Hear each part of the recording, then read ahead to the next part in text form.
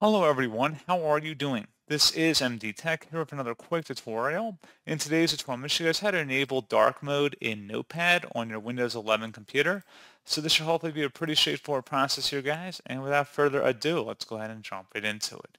So all you have to do is open up the search menu, type in Notepad, best match, should come back with Notepad. So go ahead and open that up. And now that we're in Notepad here, you want to go and select up in the top right, there's a little settings icon. Go ahead and left click on that. And there should be an app theme drop down. So if you click on that, you can select light, dark, or the system setting. So just make your selection choice. And that's all you have to do. So pretty straightforward process, guys. I do hope I was able to help you out, and I do look forward to catching you all in the next tutorial. Goodbye.